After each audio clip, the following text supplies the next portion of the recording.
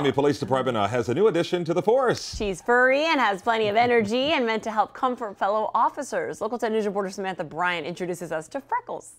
There's Freckles. Yeah.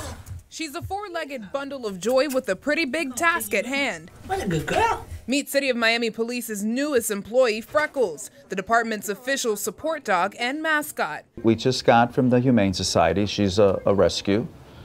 We picked her up on Friday. She's about 8 months old. The name Freckles she already had, and so we're not going to change her name, of course. For her first week, she takes her job pretty serious, finding coworkers who may be stressed or down and providing a smile for a small fee, belly rubs. So she'll come to work every day, and then we'll take her to the different units, special victims, investigations. We'll take her into communications, so the employees can get to spend a little bit of time. Everybody feels better.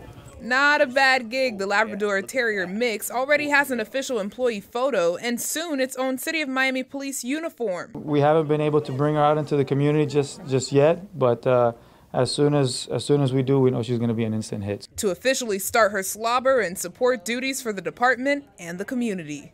Reporting in Miami, Samantha Bryant, Local 10 News.